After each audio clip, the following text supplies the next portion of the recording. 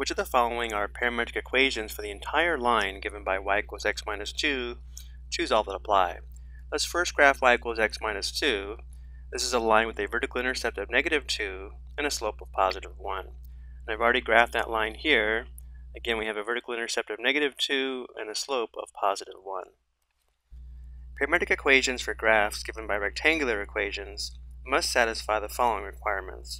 The parametric equations must satisfy the rectangular equation. To check this, we'll make a substitution for x and y and see if the equation is true. And 2, there must be an interval for t that produce all of the x and y values that are possible in the rectangular equation. Let's begin by listing the possible x and y values for y equals x minus 2. Well, for any linear equation, the domain and range would be all real numbers. So let's go ahead and make a note of that. The domain would be the interval from -infinity to +infinity, and so would the range. Which means that the possible outputs for x and y of the parametric equations are not all real numbers, then even if they satisfy the equation y equals x minus 2, they would not give the graph of the entire line. So first we have x equals t, y equals t minus 2. Let's first perform a substitution into y equals x minus 2. So if we know y equals x minus 2, we'll substitute t for x and t minus 2 for y. That would give us t minus 2 equals t minus 2, which is always true.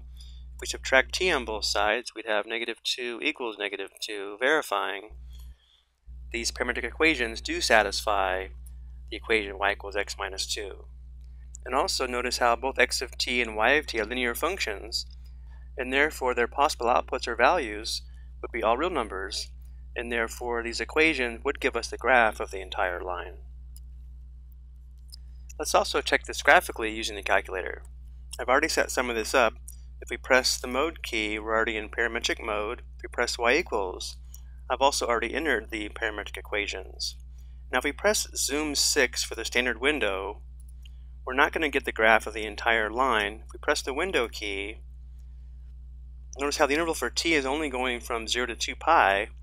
Let's change that to go from -20 to +20. Even though really the interval for t would have to be from -infinity to +infinity because we know the line goes on forever. Let's also square the window by pressing zoom 5 for z square. Notice how now the lines look exactly the same. Next we have x equals t minus 2 and y equals t. So performing substitution, we would have t equals t minus 2 minus 2. Well, this is never true. If we subtract t on both sides, we'd have 0 equals -4, which again is never true. So because the parametric equations don't satisfy y equals x minus 2, they obviously would not give us the graph of the given line. Next we have x of t equals t minus 2, y of t equals t minus 4. Performing substitution, we would have t minus 4 equals t minus 2 minus 2. So if we subtract t on both sides, we'd have -4 equals -4, which is always true. So the parametric equations do satisfy the equation. Notice both x of t and y of t are linear functions, and therefore the possible outputs would be all real numbers, which means these equations would give us the graph of the entire line. Going back to the calculator, let's press y equals and go down to the second set of parametric equations, which will give us a red graph, and enter x of t equals t minus 2, enter, and y of t equals t minus 4. Now when checking these graphically, we do have to be careful. Just because the calculator doesn't give us the graph of the entire line over the screen, that may just be because we have to increase the interval for t. Let's go ahead and press graph. There's the original line, and notice how we get the same line using these parametric equations. Next we have x equals t squared and y equals t squared minus 2. Now here we're going to have a problem because both of these are quadratic functions. Notice x is never going to be negative because we're squaring t. So x is always going to be greater than or equal to 0. And because y equals t squared minus 2, y is always going to be greater than or equal to -2. Which means x and y are not going to take on the values of all real numbers. And therefore, even if they satisfy the equation, they would not give us the graph of the entire line. Let's go ahead and show the substitution. If x equals t squared and y equals t squared minus 2, we'd have t squared minus 2 equals t squared minus 2, which are always equal if we subtract t squared on both sides. This is always true, so they do satisfy the equation, but again, if we look at the graph, we're not going to get the graph of the entire line.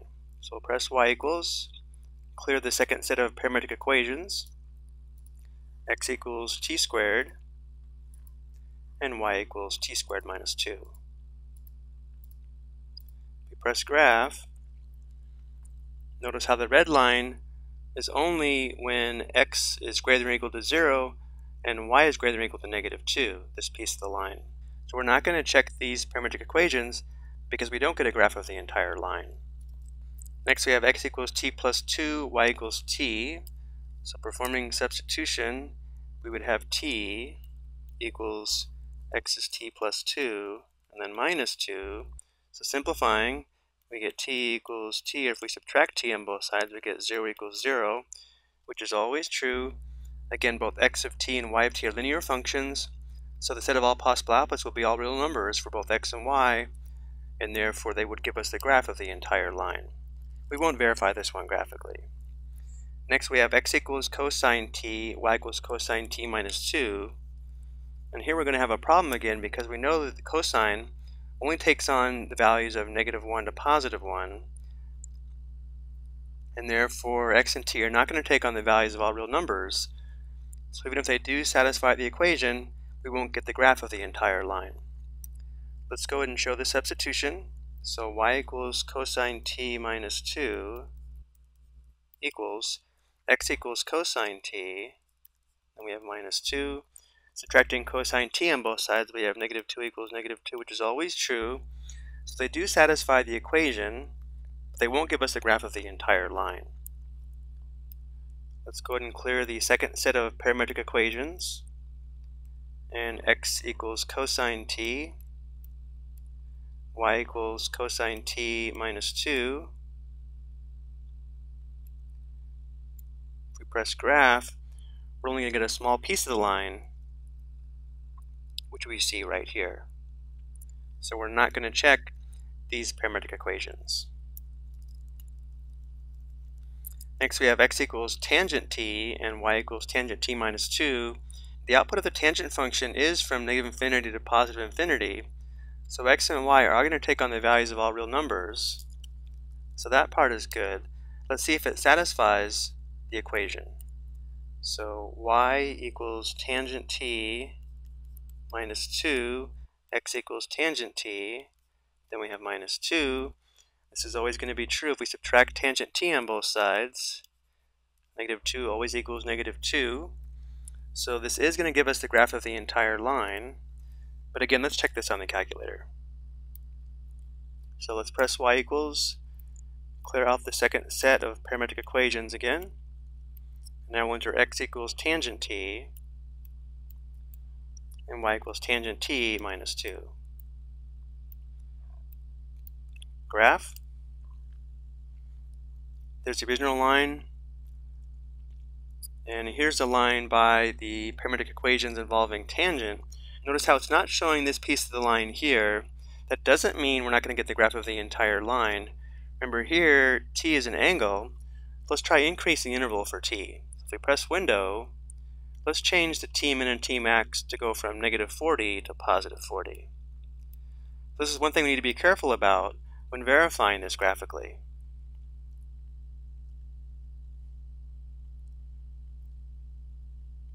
Notice how now we do get a graph of more of the line. So if we let t be all real numbers, again this would give us the graph of the entire line given by y equals x minus 2. And then finally we have x equals t cubed, y equals t cubed minus 2. This is a cubic function, so the outputs for x and y are going to be all real numbers. If we perform the substitution, y equals t cubed minus 2, x equals t cubed, we still have minus 2. Notice how we subtract t cubed on both sides. This is always true. So these will graph the entire line. Verifying this on the calculator, clear the second set of equations, and we have t cubed enter, and t cubed minus 2. So right arrow and then minus 2. Graph. There's the original line, and here's the line given by the new parametric equations. Notice how they match. I hope you found this helpful.